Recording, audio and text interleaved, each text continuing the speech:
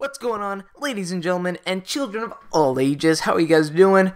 In this video, I'm going to be talking about how to be good. That makes no sense. How to do better than you're currently doing in Call of Duty Advanced Warfare.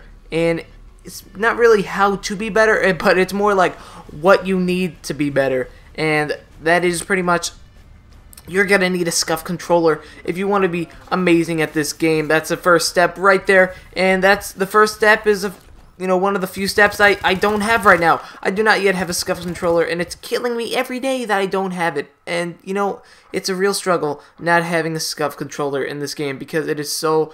You need it for all the jump shots, for all the drop shots, for all the slide shots, for everything. You need it for...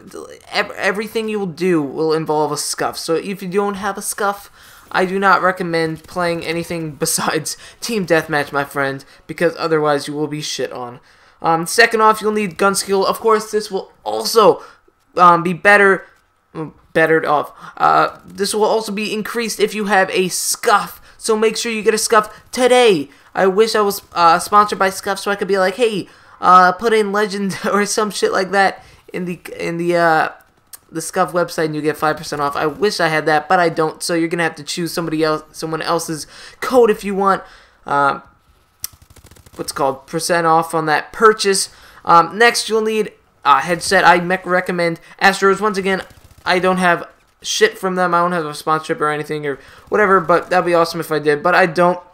But anyway, yeah, just find some deal online. Try to get one of those because this game, even though people say the hearing is shit, it's still really important to hear people exo boosting and walking around. So make sure you get one of those.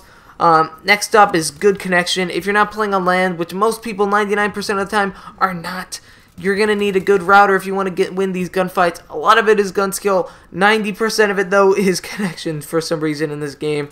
The next is going to be, you're going to have to master the exo movement. If you guys watched the MLG event this weekend, it was pretty much decided by who can use the exo the best and maintain their gun skill. So that's a humongous factor. So if you guys can't master all 4 or 5, I forget if it was 4 or 5 of these factors, I do not recommend doing anything but pubs.